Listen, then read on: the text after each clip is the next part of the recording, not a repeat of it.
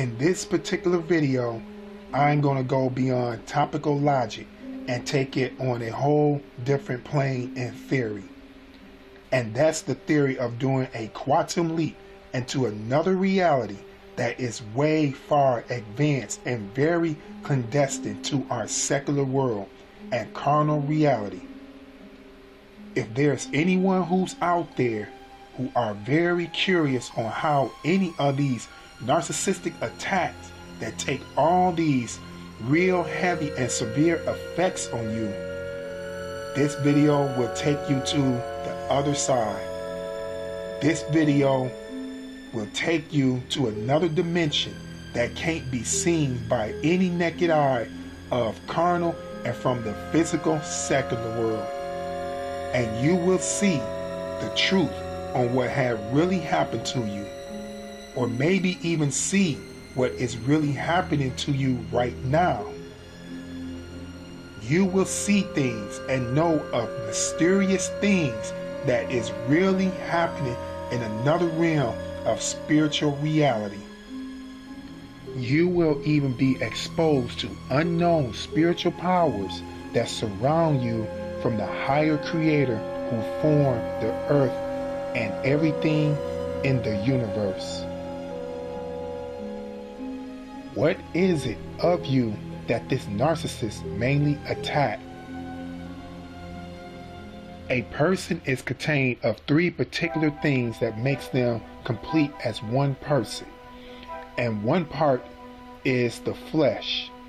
The flesh is the most physical part of the man that contains many vital organs that keep the physical body in operation and active.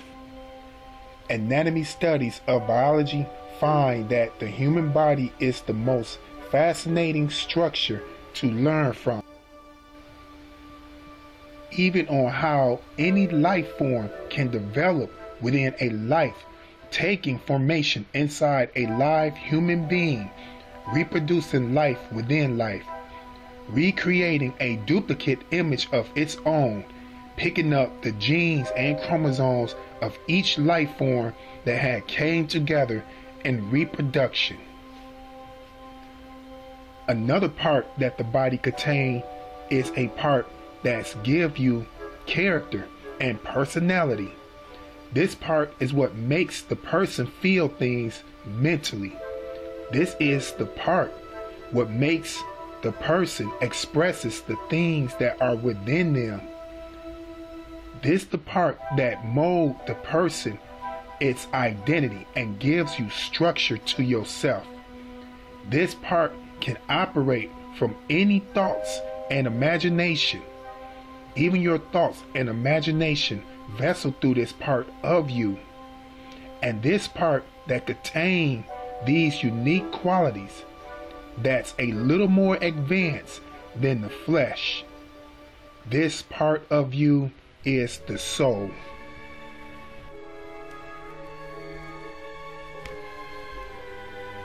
This is the main part of you that the narcissist attack. And that's this evil dwelling spirit that's within the narcissist is what been attacking you. This demonic force within the narcissist uses evil spiritual warfare upon your soul to do fatal attacks and extreme mental damage to the mind and causing mental pain to the heart. Why is this? Why out of all things this evil spirit within the narcissist attack your soul as a main target? This is because the soul itself contained of three main things, and that's your mind, your will, and even your emotions. If you notice, out of these three main things, these are all the parts of the soul that you operate from.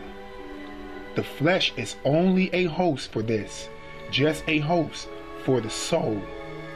The flesh only can just feel physical pain, and everything within the flesh start to work in you, healing any wounds or scars as all your physical body function patch up things, creating a natural band-aid out of bodily tissue. The soul, on the other hand, does not work like this.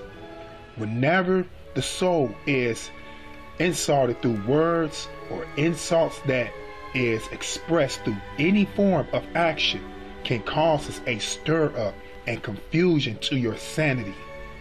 There's nothing in the body that just can go back and start healing this in a physical process. And this evil spirit knows this. This part of you, and that's the soul, this part is the only part that gives you structure. If this evil spirit knows to just take away your structure, then this evil spirit and the narcissist know that you're just going to be an empty shadow of yourself, feeling far from your will and strength. This evil dwelling in this narcissist even stir up your emotions as well, causing you to think outside of your right state of mind, allowing you to be moved by every feeling and any feeling that approach your mind. This can cause you to be weakened by this person, or weakened for this person, or even allowing you to operate at your lowest abilities mentally, putting you beneath your strength, allowing you to be very sensitive to words from others, putting you through all types of depression. This evil, deadly spirit within this narcissist uses evil spiritual powers and witchcraft to rearrange your mind around by taking you out of your state of mind of reality, leading your mind with all types of doubts on your outlook towards any situation or certain things you had once felt confident about. You'll start noticing that you're feeling like you start to lack your abilities and intelligence that you once was in tone with before, leading in thoughts of you trying to restore your memories and thoughts on things that was usually common for you to remember or even to know. The cause of this on dealing with this narcissist is that the evil spirit within them is using a warfare against your mind and throughout the mysterious part of your soul. It's almost as the narcissist start pick up all your strength and ability. The warfare is causing you to undermine yourself, hypnotizing you to the narcissist. That's why you notice that your mind and reality seems to be that it revolves around the narcissist.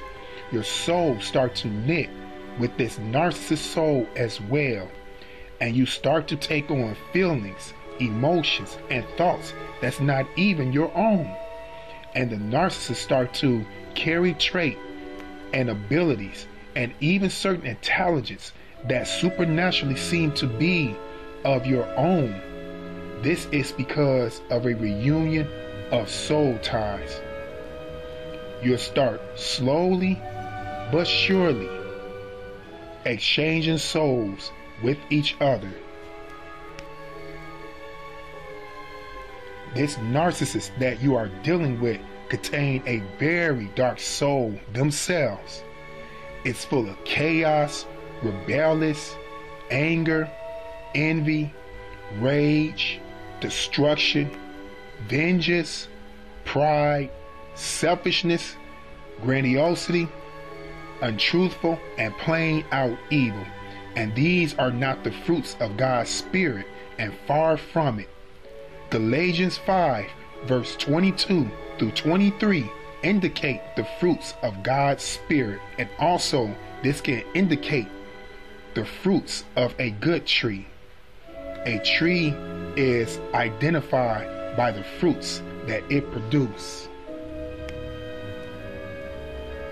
And the final part that the body contains, and this part is very much more supernatural than the body, flesh, and soul. This part is the most central part of you that can govern the soul. This part also struggles with your flesh. This part of the body can enable many miracles out of you, maybe beyond the capabilities of what you may feel limited to. And the name of this part that remains in the body is called your spirit.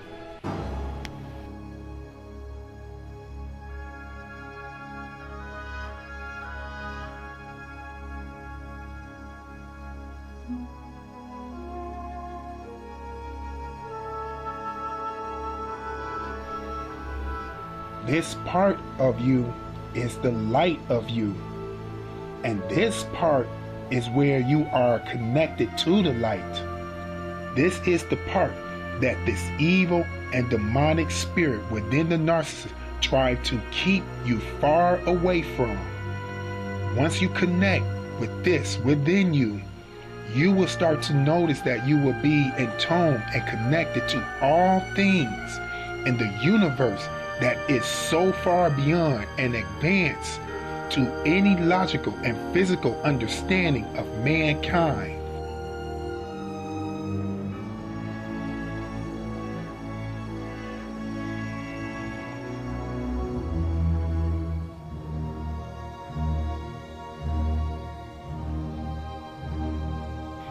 This part of you is a spiritual telepathy to a whole other supernatural spiritual reality that is unseen to the carnal eyes and far from the secular world.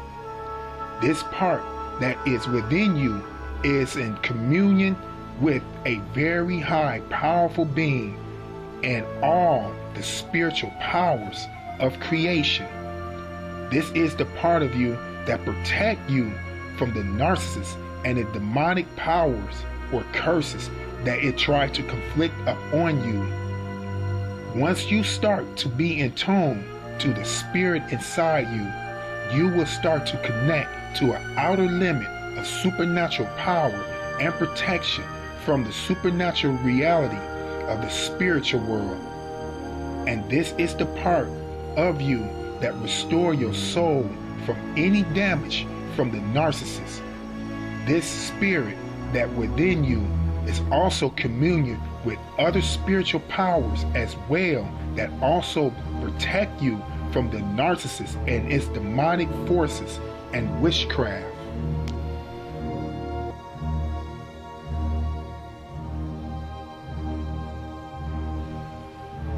There are other spiritual beings that are out there that always have been a mystery to man, and on how they try to wrap their mind around their spiritual existence.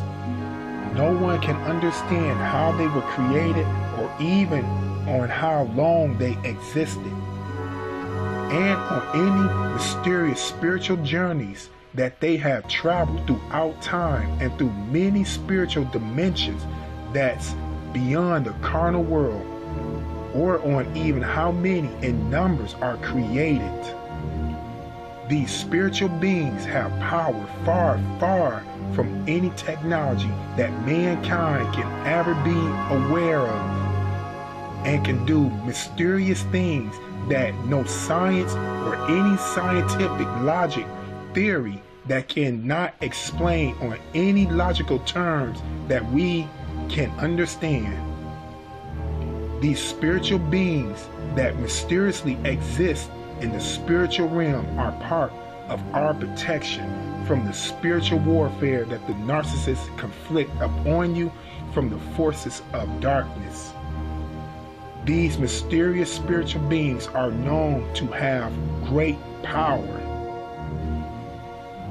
Some of these spiritual beings was known to have killed 185,000 soldier men according to the biblical history in 2 Kings.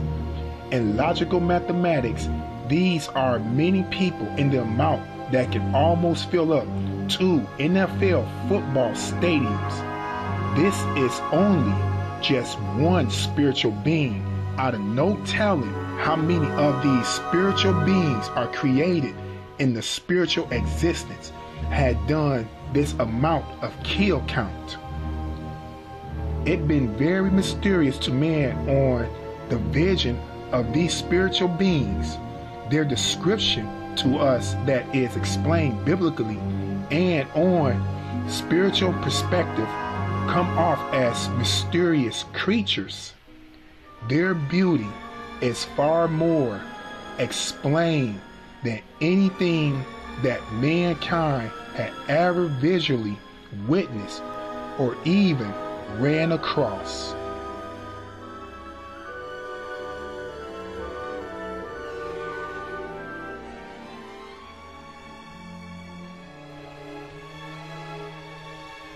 There are many in the biblical history. These spiritual creatures came off as very phenomenal in the presence of anyone who witnessed them. They are also deliverer of messages. There are many mysteries about these spiritual creatures, and many have witnessed mysterious protection from these mysterious spiritual creatures that cannot be explained to our understanding or even described in words or any other foreign languages. Some of these spiritual beings are even hovering throughout this physical world that we live in. Some of these spiritual creatures may be following you everywhere you go, even watching over you.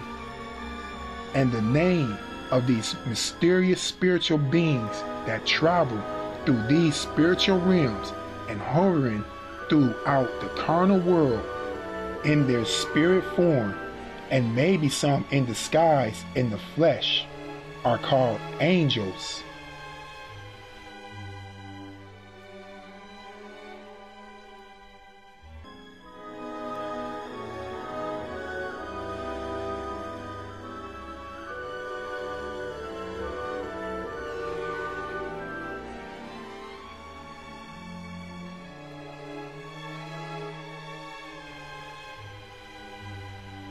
These are some spiritual protectors who were sent out to protect you from these narcissistics and any other attacks. Unlikely the fallen angels, they are full of rebellion. These fallen angels are considered as demons and lost their possession of power to come in whatever human shape or limit formation into the carnal world, which is our secular world. The works from these demons in the most rebellious way through carnal are limited to certain spiritual powers that makes them only to jump into a human host, allowing them to react out of abnormal behavior under the influence from the world of darkness, even narcissists. That's why it always seemed to be, whenever you dealing with this narcissist, it seemed to be that this person do acts and reaction that seem to be very bizarre. Unknown split personalities, unusual behavior of their normal doing, and unpredictable changes and action. Be very careful of this narcissist, because this demonic telepathic force or even evil spirit will flood your soul with deep total darkness. You will witness a feeling beyond any dark shadows of any psychological void, putting total darkness into your mind from unknown evil principality forces that is much more superior to any natural human mind.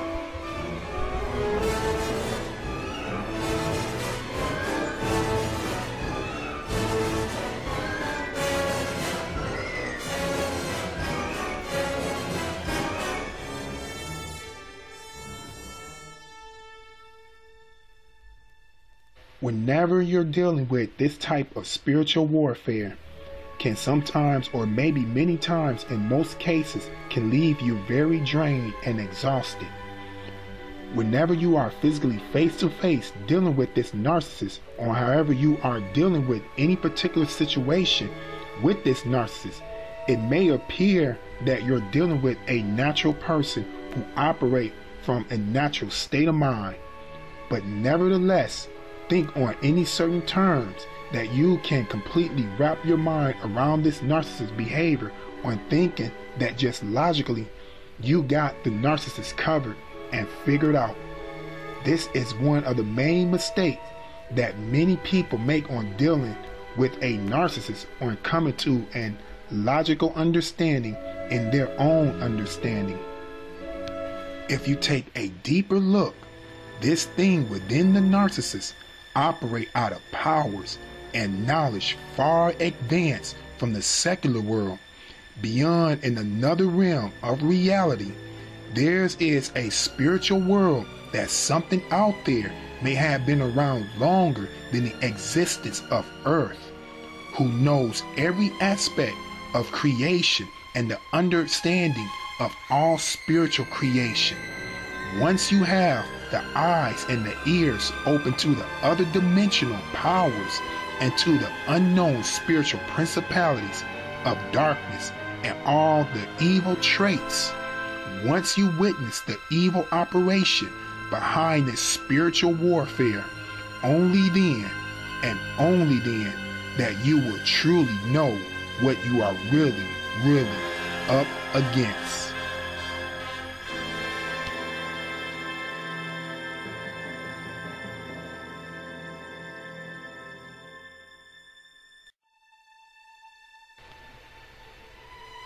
In what way and in what strength can we use to protect ourselves from the narcissist and the spiritual warfare that project all the evil, demonic, and witchcraft upon us through our walk and journey in life?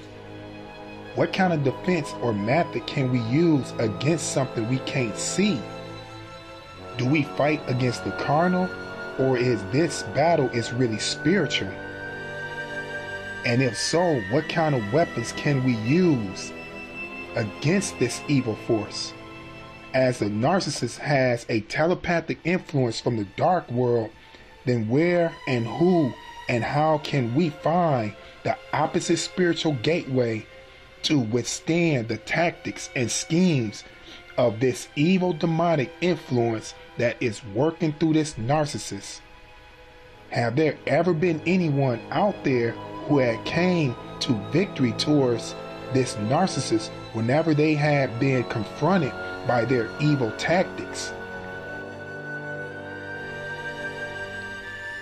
And if this is spiritual, then what spiritual weapons or tactics can anyone use towards the attacks from the spiritual realms beyond the carnal world? How was this spiritual warfare or spiritual battle was handled in the early times? How long this type of warfare was even around? If we take this back to a biblical factor on how this was dealt with, maybe we will be able to understand on how spiritual warfare was dealt with in early times. If we go back to BC or even AC, there was many strong believers in their spirit and connected to a very high power to get knowledge and understanding and power to withstand these spiritual attacks. There was one of the great apostles in the history of the New Testament of the spiritual gospel who had delivered us a message. And this was the Apostle Paul, who been exposed to these weapons that take its stand against this evil force in high places. He had represent us the true weapons, and these are the true weapons that will defeat the schemes and the attacks of the rulers and the high authorities of darkness in all high wicked places. And these are spiritual weapons.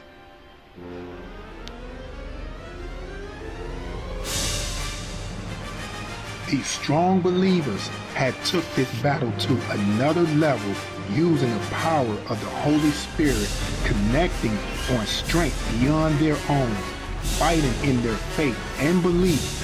They connected to a higher power that's even more powerful than anything on earth, beneath the earth, and in all spiritual realms.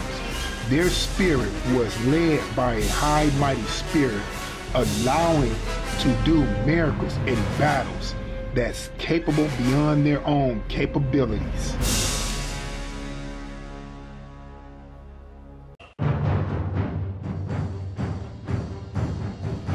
In the book of the Old and New Testament, these are prophets who gained their spiritual knowledge from the God of Abraham, the God of Moses, who took on the battle of spiritual warfare and spiritual strength. This spiritual warfare and spiritual battle through the narcissistic behavior and fought even way back in biblical history and victory to show who is the true ruler. There was evil in its time, and this spiritual evil being had been deceiving people, even putting rebellious influence upon people, even back in the history of man when it all began. We are given the same power through the armor of God to withstand and fight this evil force through the narcissist today. There were many things in the Holy Book that exemplified the spiritual warfare of the narcissistic spirit that the prophets came up against. There were many heroes who fought over this narcissistic spirit.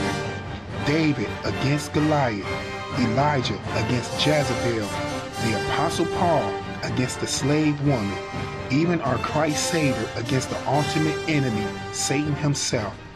These people have passed the glory and victory on to us until this very day of time on giving us the spiritual weapons to fight against the narcissistic spirit and all its evil, rebellious, and wicked tactics.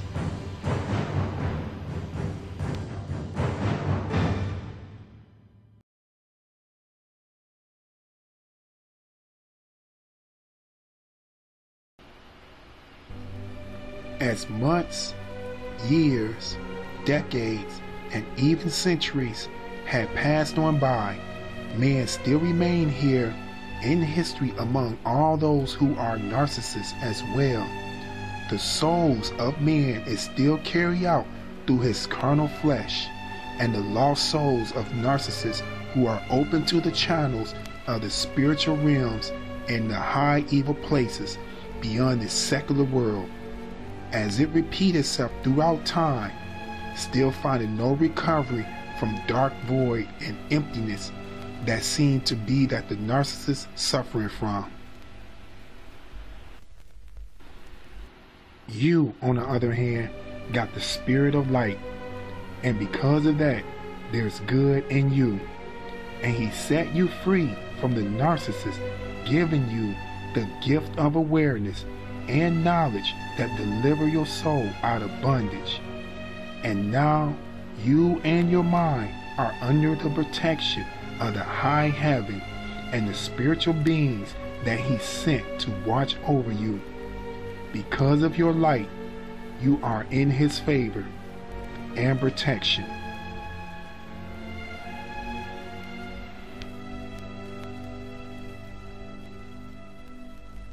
Until this very day, as we continue on through our daily lives, who are victims to these spiritual warfare attacks, and how many out there are under the influence of the spiritual darkness from the spiritual realm?